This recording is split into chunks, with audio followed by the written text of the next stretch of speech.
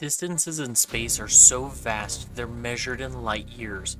As we travel 5,200 light years away from the Earth, we see the rich ionized gases and dust that make up the Lagoon Nebula.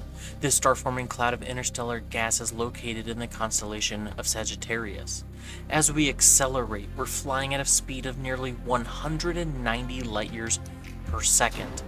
That means we're doing nearly 1.1 quadrillion miles per second, or 1.8 quadrillion kilometers per second. We're now visiting the Trifid Nebula, where we can see the three wing-like bands of thick dust for which the nebula is named. Stars in the center of this nebula have stunted the star formation in the immediate vicinity due to their intense radiation that has blown away the gas and dust for which stars are made. Thanks for watching. Be sure to subscribe in clear skies.